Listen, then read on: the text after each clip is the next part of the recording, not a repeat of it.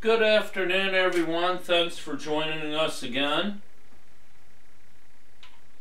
We are continuing in answering the good question we got the other day on our YouTube channel. What the primary differences are between justification by new birth and justification by faith, the well-traveled Protestant justification by faith doctrine of salvation. Okay, and we went over 12 here, and we're just going to jump in, and I'm really hoping to use this to kind of iron all of this out and create a booklet that will be helpful for people.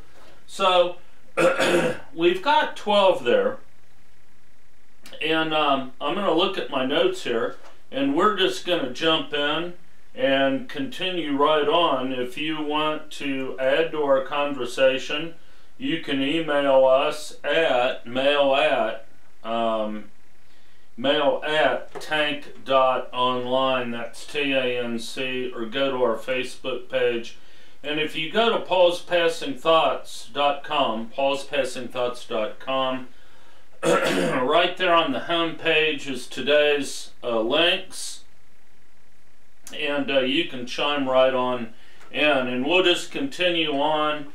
And if we need tomorrow to finish up all of these, that's what we'll do. Okay.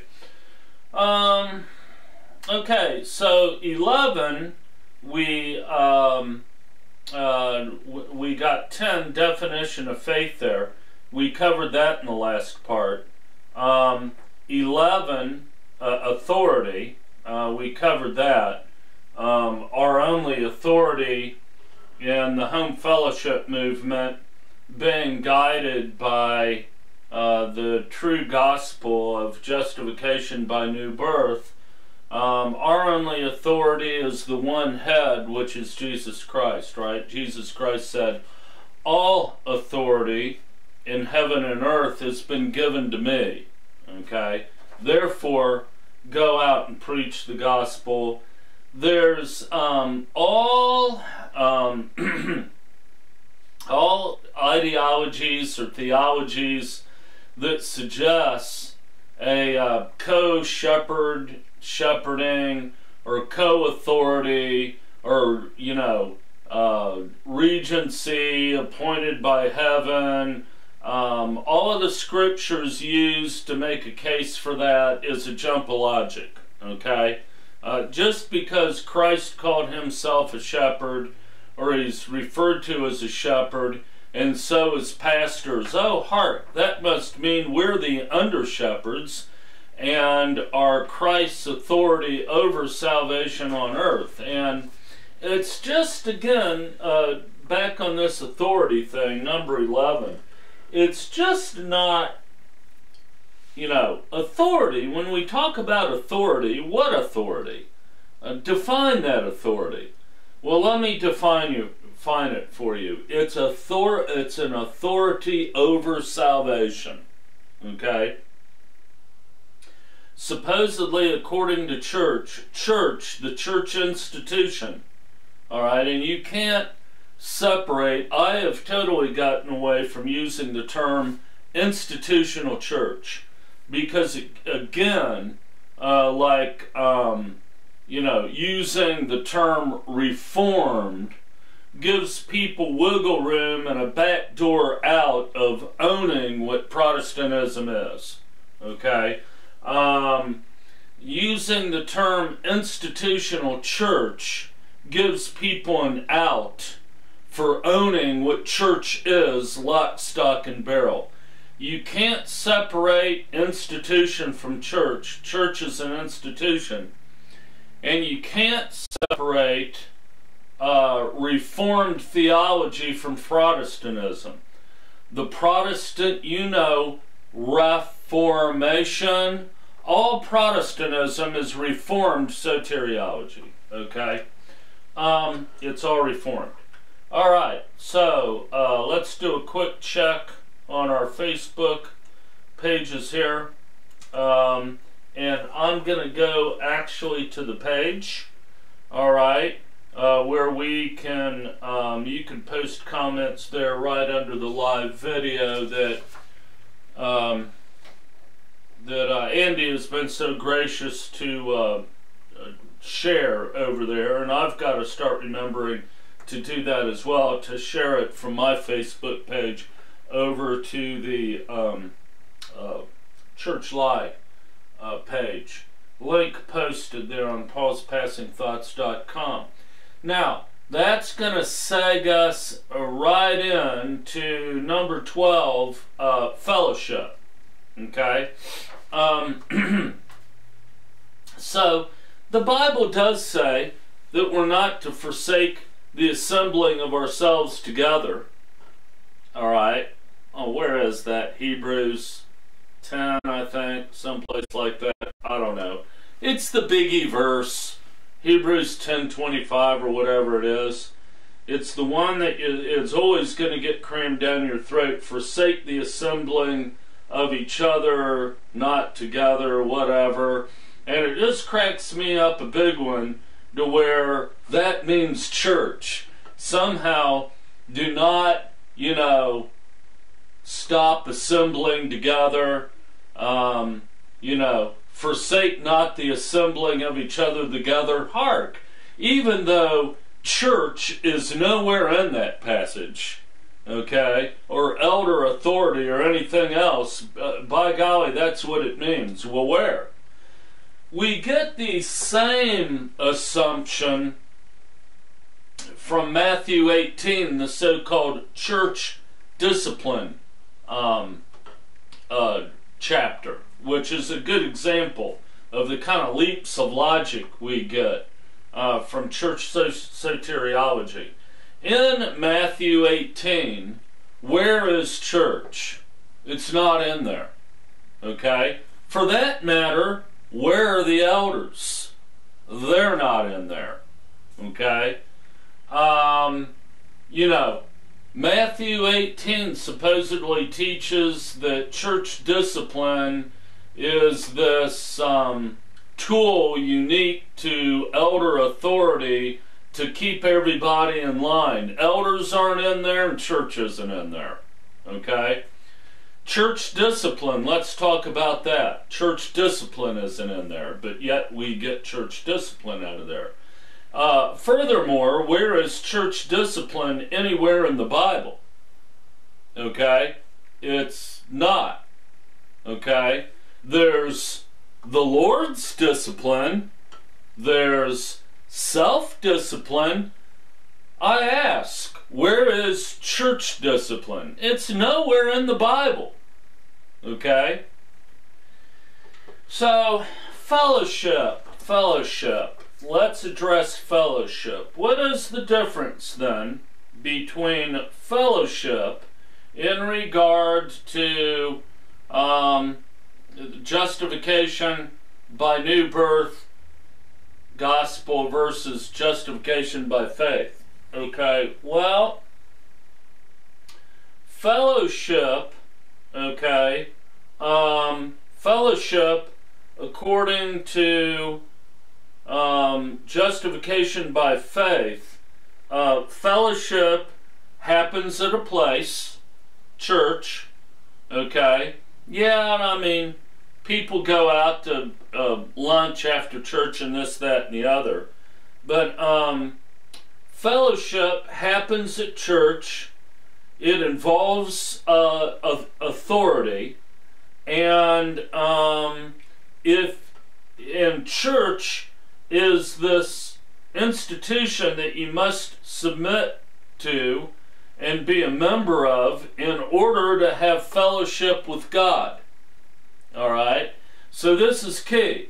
We believe that when you're born again by the Spirit of God, alright, as a result of your faith, which is a result of hearing the Word, okay, you have immediate fellowship with God, and it's a literal family fellowship. Alright, it's a literal family fellowship. God is your literal father. Jesus is your literal brother. Church fellowship is a family fellowship, okay, pretty much like the Olive Garden. When you're here, you're family. All right? Now, I understand when you're a faithful member of a church, okay, you know, they love you, your family, you just leave a church, okay, and be no longer committed to that fellowship of believers, and see how often people call you and follow up with you, okay? So, church, when you're there, you're family. When you're a member in good standing, you're family. Okay? The whole subject of fellowship is crucial with the home fellowship movement.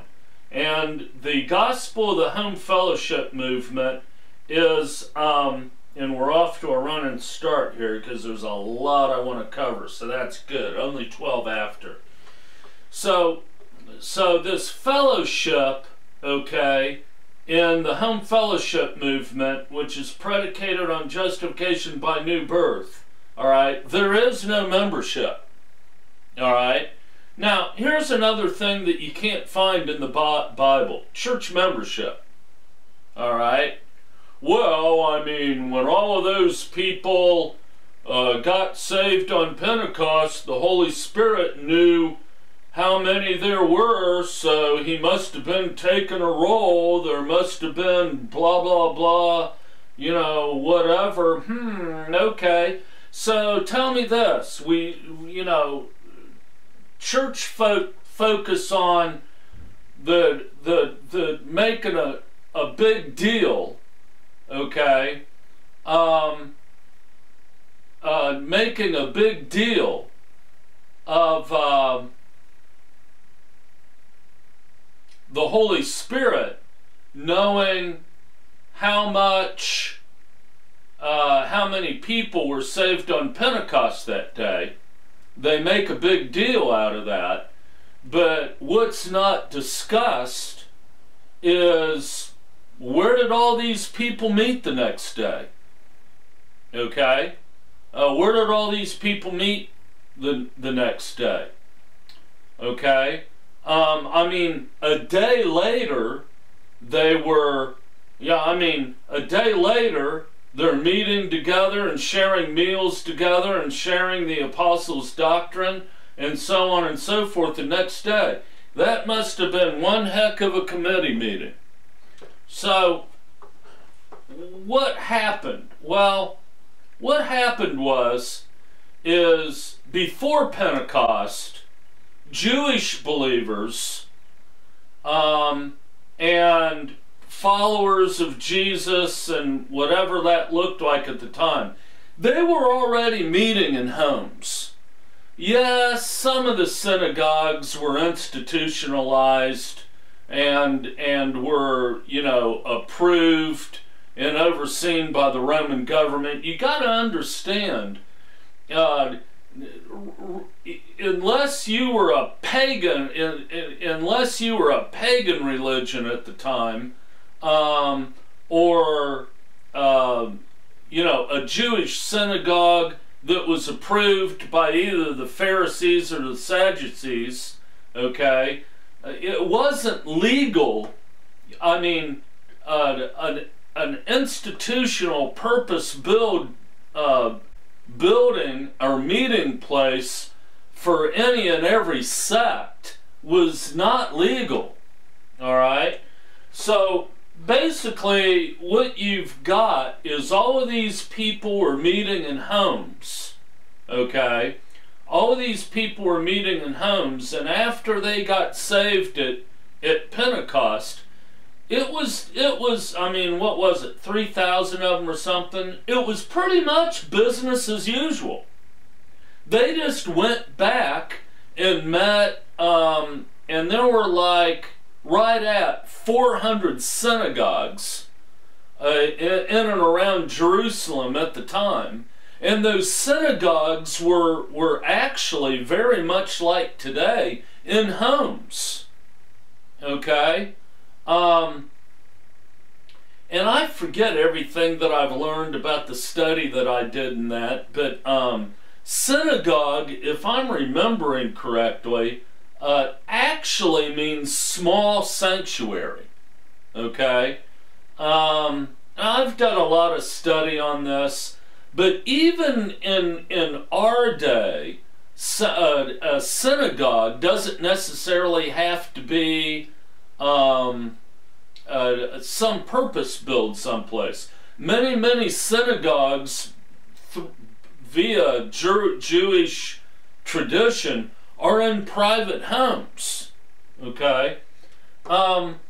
So I just wanted to clear that up. Okay? So, look, the home fellowship doesn't have membership. Official membership never was part of the ecclesia. If you're a confessed born-again believer that has fellowship with the Son and the Father, what makes you a member of a home fellowship is the fact that you come in fellowship with that group of believers. At any given point, if you stop fellowshipping with that group, you're no longer part of that fellowship. Okay? So, fellowship, successful fellowship, and agreement on fellowship is what determines the fellowship, not some official legal covenant or church membership. Okay, that's the first thing. Church membership in an institution, folks, it's just not in the Bible anywhere. Okay? And if you got to put your whole argument on the fact that the Holy Spirit knew how many people got saved on Pentecost, that's pretty bad. If that's the only argument you have, that's a pretty weak argument. All right? So, that's a big deal there. Okay? And again, that's 1 John 1, the first chapter, the initial verses there. Okay? At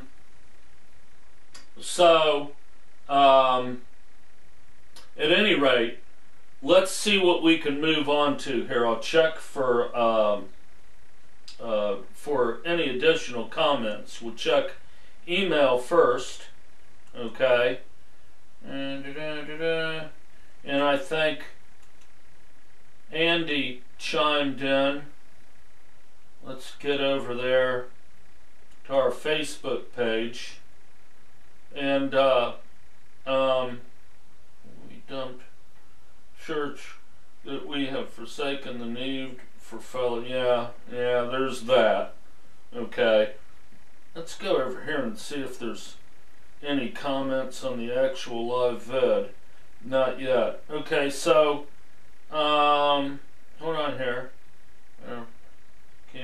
Okay, so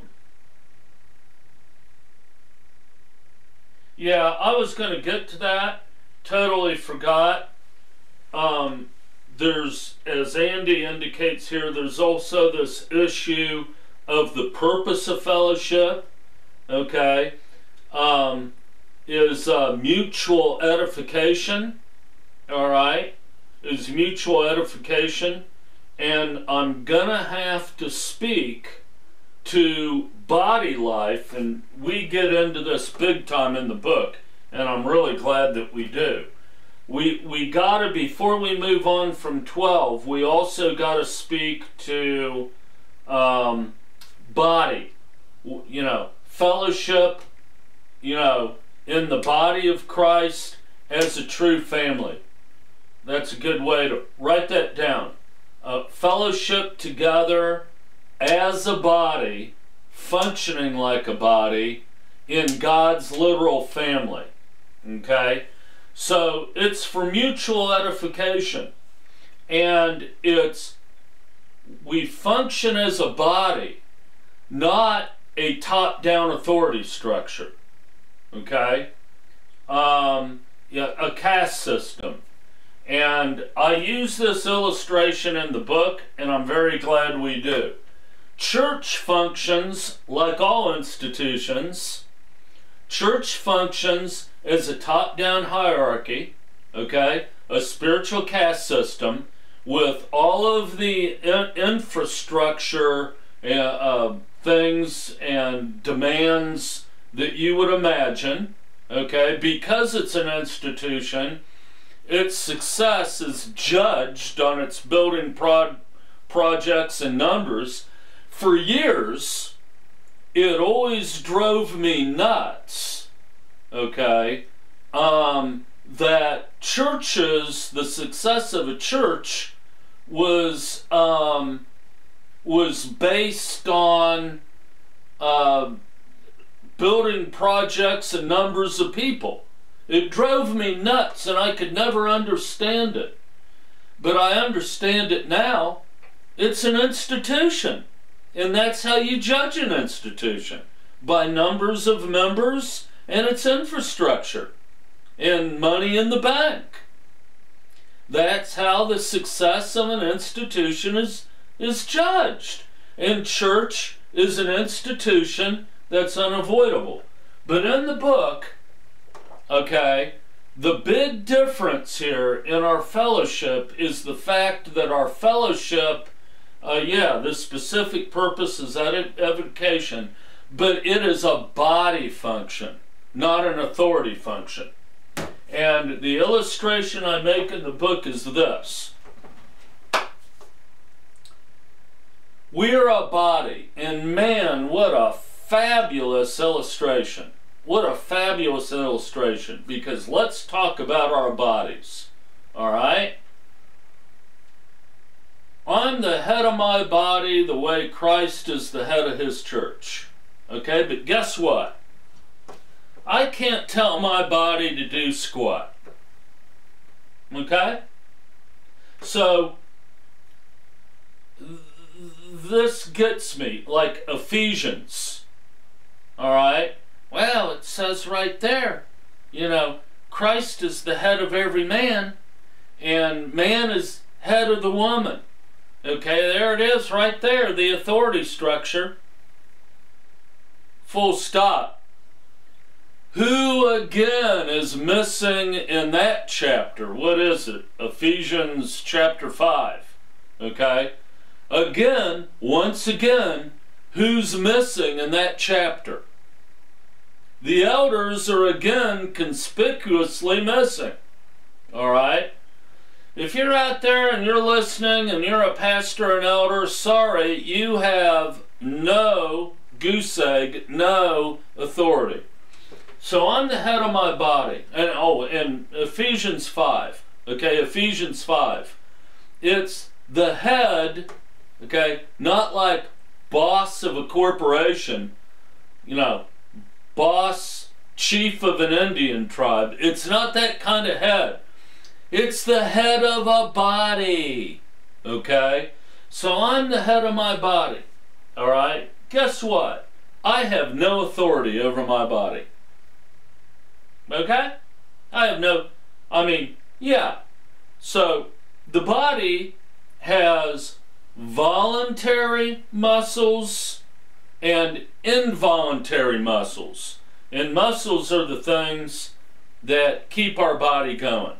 Okay, we got the smooth muscles, that are the organ muscles, and the rough muscles that are attached to the bones, that are the voluntary muscles, which means, okay, I can tell my muscles to do something, all right, but guess what? If something's wrong with my body or my central nervous system, if something's not functioning well, I can sit there and I can want my arm in my hand to pick this up and write something all day long, and guess what? I can command my arm and hand to do that all day long, okay? And it ain't gonna happen, all right? And then I've got all of this involuntary muscles going on that are controlled by cells that literally have a mind of their own, okay, and are human bodies in and of themselves with their own minds that are programmed to do all of these involuntary bodily functions that I have no control over whatsoever, like my heart. Okay, so when the Bible uses the body or bowels, okay, when the Bible uses a human body as an illustration, this is what it's speaking to. It's not about authority, okay? It's about the assembly or the ecclesia of Christ functioning like a body. Now, with all that said, and this is exactly 1 Corinthians chapter 13, every function of the body is just as important as the others, and in a matter of fact, the body parts that are the smallest and unseen, like your heart, okay, are the most important, and visibility, doesn't matter that much. It's all of the body parts working together, cooperating together, and being healthy. With that said, I can't control my heart. I can't command my heart. I can't control my stomach. I can't control my bowels, okay? Yeah, I can desire and make a decision. I mean, it's not even really a command.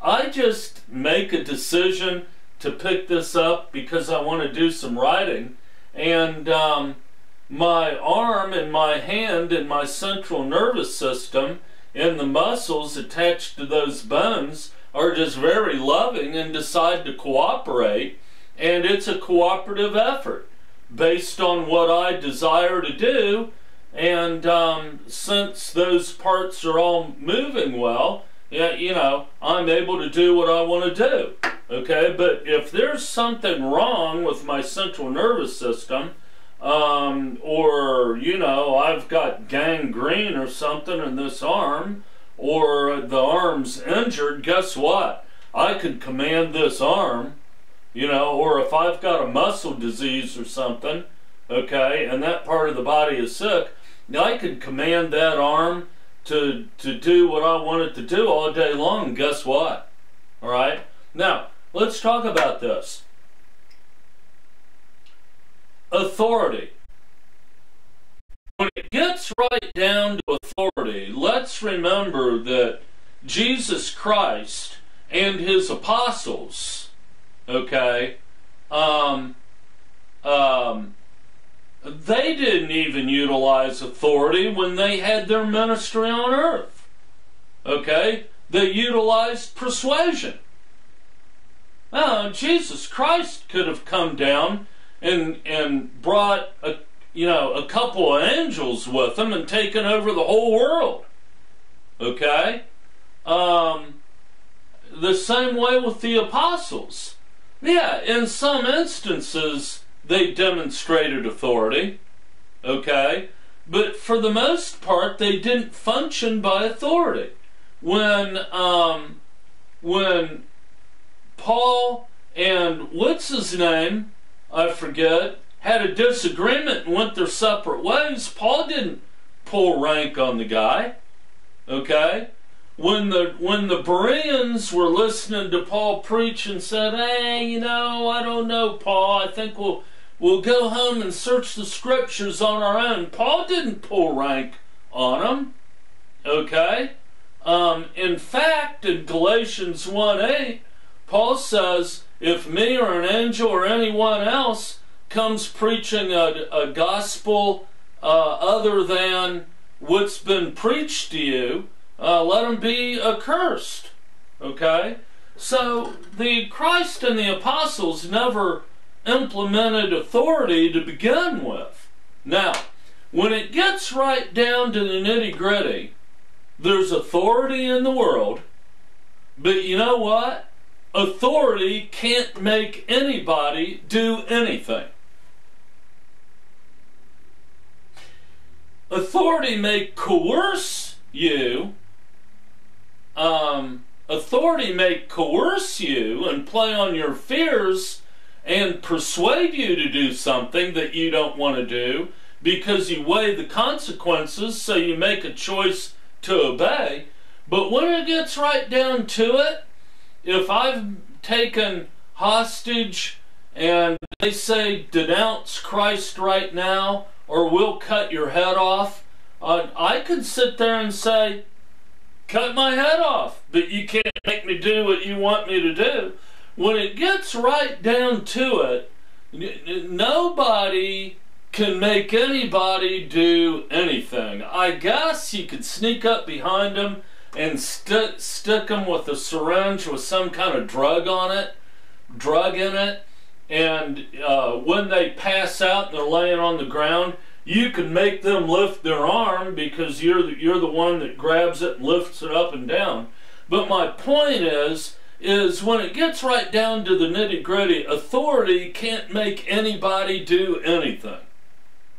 Authority is a misnomer of sorts to begin with. Now, love is something entirely different. Okay? Love is something entirely different.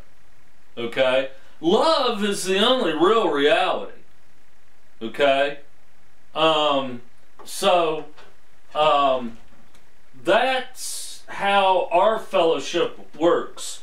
Now, Andy says also, and let us consider one another to provoke one another, he reads the verse, unto love and good works, not forsaking the assembly. So that's the meaning of meeting together, thus saith the word of God, to provoke unto love, because Peter said beyond all things love, all right, not repent, by the way. Let's just throw this in. Home fellowships under justification by new birth, we live a lifestyle of love, not repentance. Okay? So that's another big deal. We live a lifestyle of love, not repentance. Okay? Peter said, beyond anything, love one another fervently. Well, Paul, or Peter, why didn't you say beyond anything, repent fervently? You know, so we can live by this gospel. You know? Okay? That's why we meet together, but exhorting one another much more as we see the day approaching. All right, that is Hebrews 10, 24, 25. The assumption is that because we have dumped church, that we have forsaken the need for fellowship. Oh no. And I'm going to go ahead and put this up. Susan and I are going to do a box cast on this. Susan and I are doing more love and more ministry now under the auspices of home fellowship than we would have ever dreamed to do being involved in church. Okay? And we're gonna talk about that. Yeah, and that is true.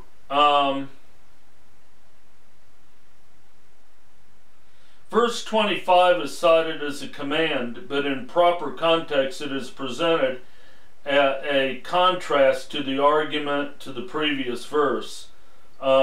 Synagogue literally means meet together. And I think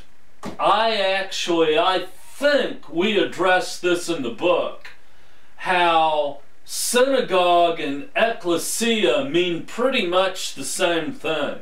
I think I have like 3 or 4 pages on that, if I remember correctly, because in my research I discovered that synagogue and ecclesia are pretty much the same idea.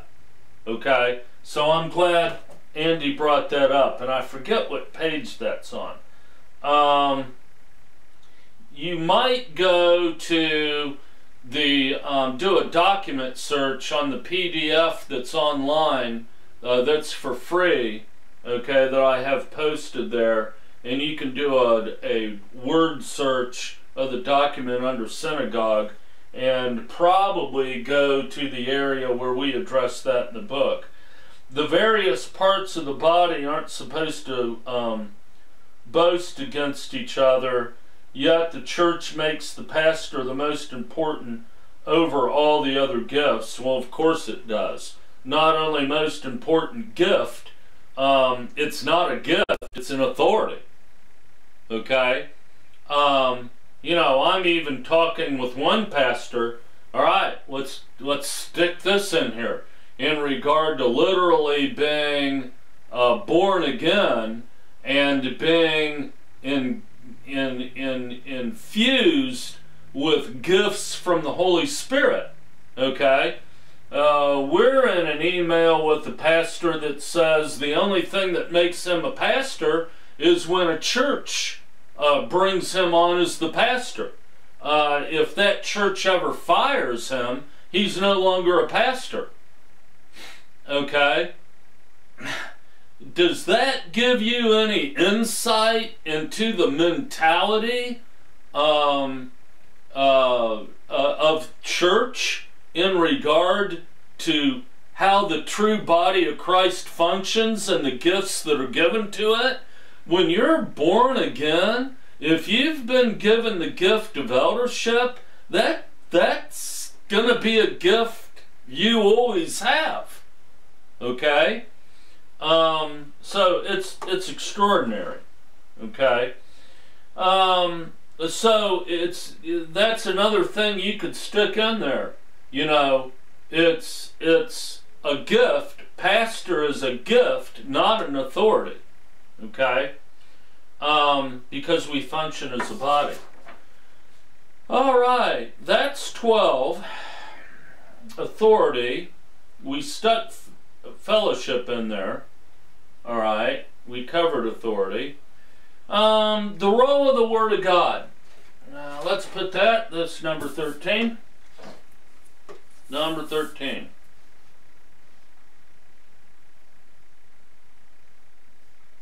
Role of the Word of God.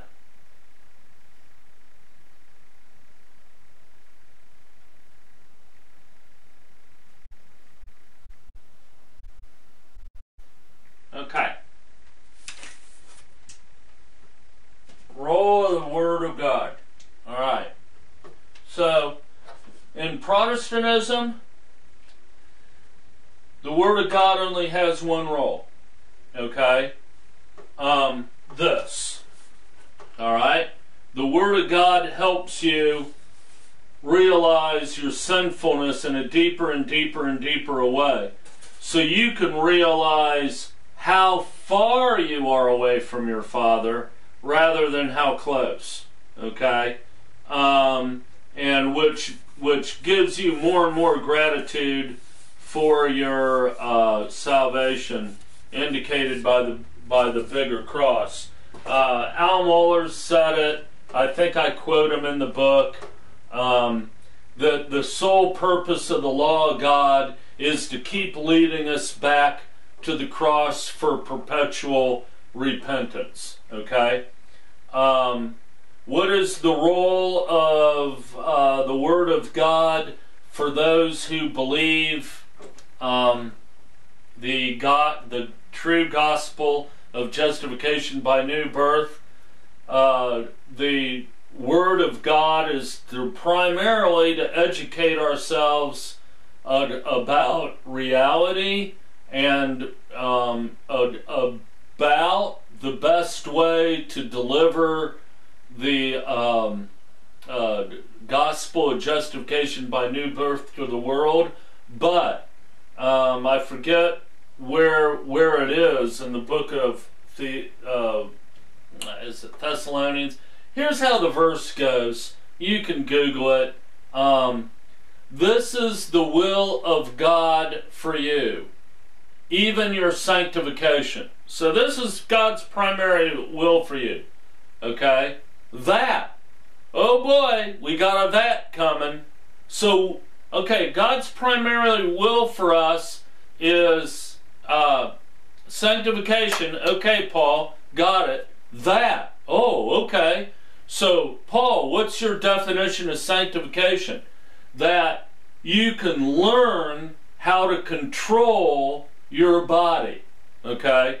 So, sanctification is using the wisdom of the Word of God to learn how to control your body in holiness. Alright? Protestantism teaches that's not even neither here nor there. And you hear it all the time in church. All of our works are as filthy rags, right? Okay? Well, Paul, isn't that what Isaiah 61 says? Isn't that what it says? All of our... You know, what's the context to that? Alright? But this whole idea that every single work that we could do as Christians, you know, are as... Like, I've had people when I say, you know, as born-again Christians, we really don't sin.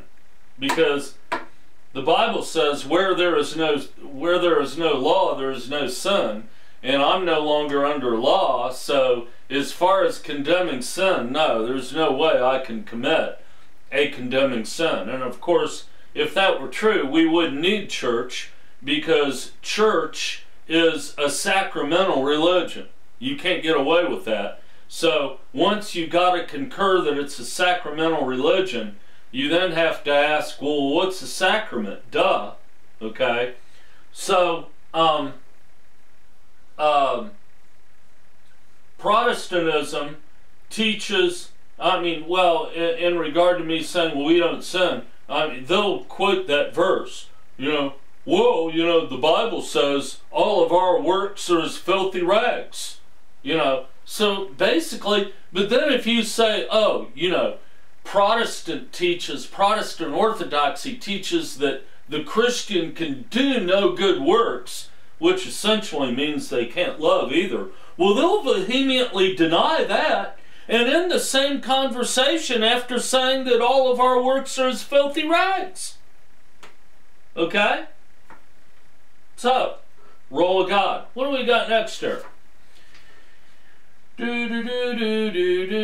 role of God, role of Jim, what do we got here? Role of sanctification.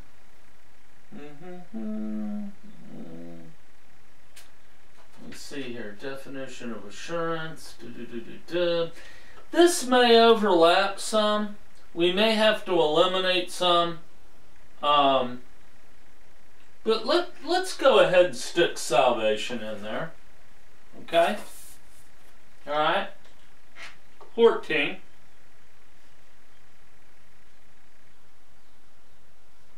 Salvation.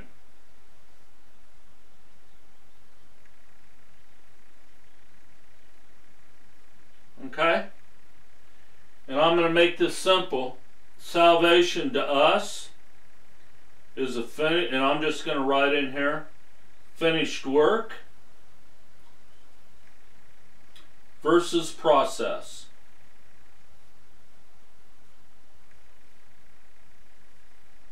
Okay? 14. Alright? Which is why church is a sacramental religion. Okay? Which is why John Piper plainly says all the time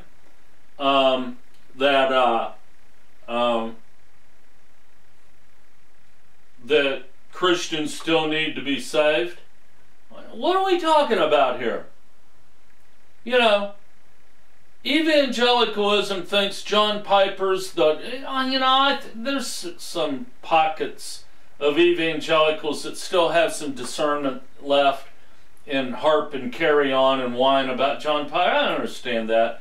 But when it gets right down to the nitty-gritty, he's the hottest thing since sliced bread in the evangelical church. And the guy comes right out and says, as far back as 1992, all right, that Christians still need salvation. What are we even arguing about here? Okay? So, salvation, finished versus a process. Okay? Salvation, finished versus a process. Okay? 15. All right? 15. Role of the Word of God, role of Jesus in salvation, definition of love. Okay.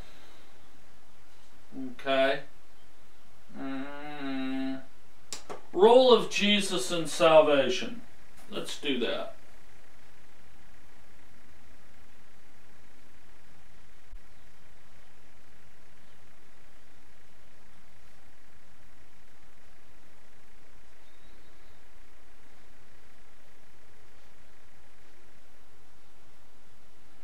Okay, and I'm not going to get into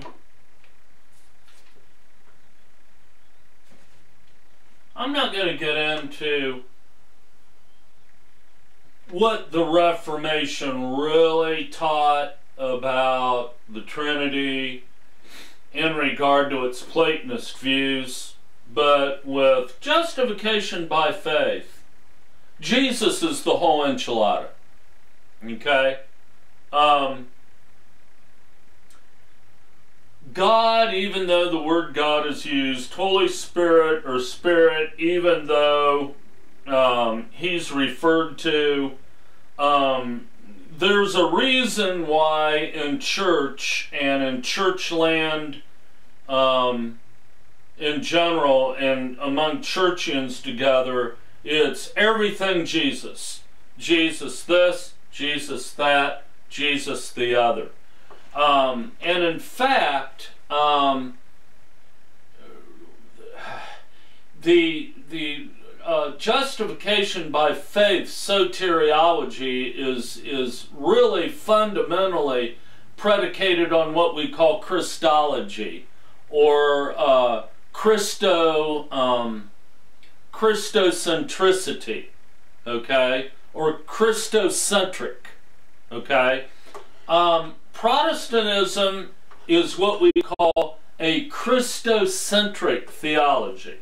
All right, Christ is really at the center of everything, and God plays second fiddle, and so does the Holy Spirit. Okay, Jesus' role in salvation, for the most part, as far as the salvation part, according to justification by the new birth, Jesus' primary role in salvation is to establish the new birth. Okay? To establish the gateway for men, women, and children to literally become the offspring of God. Okay? He primarily does that through his death. Okay? In fact, that's why in Galatians chapter 3, we find that, in Galatians chapter 3, we find that the promise, which is the best word for the gospel, the promise, all right, which is the first indication of the gospel where it's called something, the promise, and it's called that all through the Bible. The promise was made to two people. All right? So, how many times did you hear that in church? All right, that the promise of the gospel was originally the promise, and it was made to two people. Who were the two people? The father of our faith, Abraham, and to Christ. Okay? So what was the promise made to Christ? The promise made to Christ was that God would not leave him in the grave to see corruption. Okay? The promise is that he would be resurrected from the dead by the Holy Spirit. So, God the Father elected the means of salvation. Okay? God the Father elected, all right? And it's actually, we are actually, as far as the new birth, we are actually God's offspring. Okay? So, he's called God the Father for a reason. We're his offspring. Okay? So you got God the Father, Jesus, his Son, who is our brothers, all right? And he died for our sins, okay? But then the Holy Spirit is the life giver in this whole thing. He resurrects Jesus from the grave and establishes the baptism of the Holy Spirit, you know, or the new birth. Okay, so in justification by faith, Christ has two roles, and that is, how would I put this? I'm going to get my other marker board here, all right, because this is an important difference, and we got time to finish up with it. Okay? So, roles in salvation. Okay. Roles in salvation. So, you've got Christ who died for our sins. I'm going to draw a circle and put Christ, C. Alright? And then I'm going to put S for Spirit. Okay? And so Christ died for our sins and was resurrected by the power of God's Spirit. Okay? And then I'm going to put up here us and works. Okay? So what happens here? Christ dies for our sin. He's resurrected by the Holy Spirit, which establishes the baptism of the Holy Spirit, and that's going to be Romans 6. Okay? Romans 7 is how all that works with the law. And then 8 is, Romans chapter 8 is the application of it. Alright? But you see these works, okay? The works, or the love, is done by us. Christ dying for our sin was the ultimate act of love. Okay? We love him because he first loved us. Okay? And then, so basically, it's not that the Holy Spirit doesn't help us, but what makes us actually able to do legitimate acts of love is because we do this. We do the works. Of course, Christ made it possible. He died for our sins, okay, and then was resurrected by the Holy Spirit. And then, of course, we've got God, I'll draw another circle with a G, elected the whole process, okay. So we as justification by new birth, we call it a Trinitarian salvation. It took a cooperative work by all three members of the Trinity. All right? And I haven't done much study on the Trinity, but a lot of the meaning of the Trinity has something to do with salvation, making us literally God's family. You've got a Father, you've got a Son, okay? Now, so it's a Trinitarian salvation, okay? And we there do legitimate works of love that we will be rewarded for, okay? And this is all without the condemnation of the law. All right, so what's justification by faith? All right, basically, Christ does everything, okay? Basically, Christ does everything. All right, he does the works, okay, and when it gets right down to the nitty-gritty, and I'm not going to get into all of that, but true Protestant orthodoxy in the Reformed tradition, because it was the Reformation, teaches that the Father and the Holy Spirit are subordinate to Christ, okay? And I haven't taught much on that.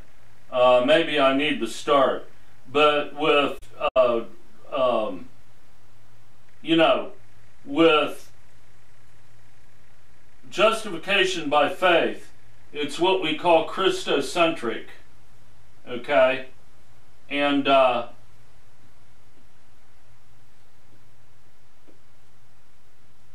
Christ pretty much does everything, okay? Christ pretty much does everything. He died for our sins, okay? He does all the works, all right? Everything is Christ, okay? And that's the doctrine of double imputation, where, and then of course it's all law-based, all right? Let me put it to you this way. Let me make it as simple as I can. Justification by faith, really, when it gets right down to the nitty-gritty, makes the law a fourth member of the Trinity. Okay? All right? And if you want to ask questions about that further, you can email us. Okay? So that's the major difference. That's why justification by faith circumvents any real love by the believer, because Christ came to fulfill the law and die for our sins, so that forgiveness of sins and love or good works both are imputed to us to keep us saved through church ritual, which pretty much boils down to a work salvation. Okay? Now, I'm going to go ahead and finish up for today with answering the question yesterday about this one up here, location of righteousness, remember? And I asked you what the official Protestant doctrine was in regard to that, and Martin Luther was a hint. Here it is. And we'll finish with this. Alien righteousness, right? Okay? That's a biggie, right? You hear that all the time about Martin Luther's alien righteousness. Okay? This isn't